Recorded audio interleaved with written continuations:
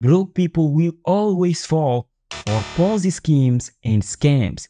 Let me tell you why. I have a trading algo that delivers 1.5 to 2% per month. Sometimes I receive this kind of message on my DM. 1.5 to 2%, it's too low. And then a month later, the same person that sent this message me again and say, I got scammed. Can you help me? You know why this type of thing happened? Broke people, they are always looking to double, triple their money. They are always trying to make crazy returns. Warren Buffett, for example, make on average 19% every single year since the S&P 500 was created. So this guy know that everything that is between 15% to 20% is already a crazy return on his investments. But broke people with $1,000 on the next month or on the same month, they want to make at least 50% on their money. That's why you all are always falling for Ponzi schemes and scams. You don't have a mind of one investor.